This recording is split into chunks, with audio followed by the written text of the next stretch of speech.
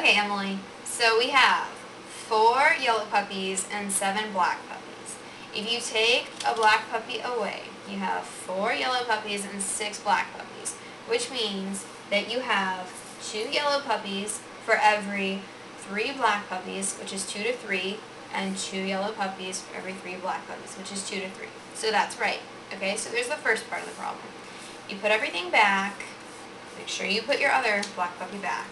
So again, you have 4 yellow puppies and 7 black puppies. And this time we're going to add stupid black puppy to it. Okay, so now we have 4 yellow puppies and 8 black puppies, which gives us a ratio of 1 to 2. So for every 1 yellow puppy, we have 2 black puppies. And we arrange the rest of our cards, and we get the proper ratio. So there's your answer. You have 11 puppies total, okay? Because when you're working with it, you're either taking one away or adding one. So the answer is 11 puppies. You have 4 yellow puppies and 7 black puppies.